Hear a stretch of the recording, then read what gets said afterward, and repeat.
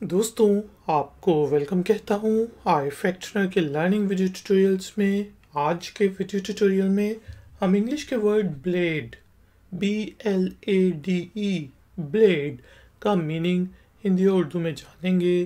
फिर word blade को use करते हुए इंग्लिश में कुछ सेंटेंसेस बनाएंगे और उनकी ट्रांसलेशन करेंगे हिंदी और उर्दू में। आखिर में होगी जी एक छोटी सी एक्सरसाइज। तो शुरू करते हैं जी अपना आज का वीडियो ट्यूटोरियल। वर्ड है ब्लेड BLADE ब्लेड। ब्लेड को ही कहते हैं। जिस तरह सेफ्टी ब्लेड होता है से उसके जो सेफ्टी रेजर होता है उसके सामने ब्लेड लगे होते हैं जिससे शेव करते हैं, या फिर जिस तरह कोई काटने की चीज़ होती है छुरी होता है तो उसका जो जो शार्प सा हिस्सा होता है उसको ब्लेड कहते हैं। यहाँ पे हमारे पास पहला एग्जाम्पल सेंटेंस है, the blade of this razor is very sharp. कि इस रेज़र की ब्लेड बहुत ज़्यादा शार्प है, एहतियात से यूज़ करना।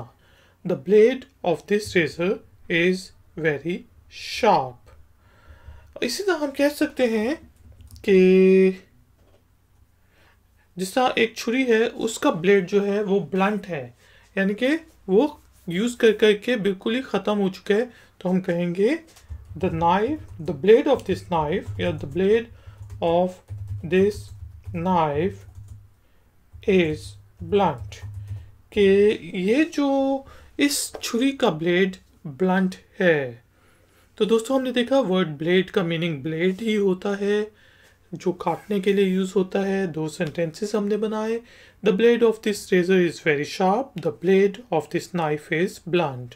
दोस्तों एक्सरसाइज के तौर पे आपने इंग्लिश के वर्ड ब्लेड को यूज़ करते हुए एक सेंटेंस बनाना है इंग्लिश में और उसे नीचे दिए गए कमेंट्स बॉक्स में पोस्ट कर देना है। मैं आपको चेक करके बताऊंगा कि उसमें कोई गलती तो नहीं। थैंक यू वेरी मच कि आपने मुझे इस ट्यूटोरियल के लिए ज्वाइन किया। मिलेंगे एक और नए ट्यूटोरियल में। अंटिल देन इस वीडियो को लाइक ज़रूर करें, शेयर ज़रूर करें। नए हैं तो चैनल को सब्सक्राइब करें। Take care, keep learning, keep enjoying. Good day.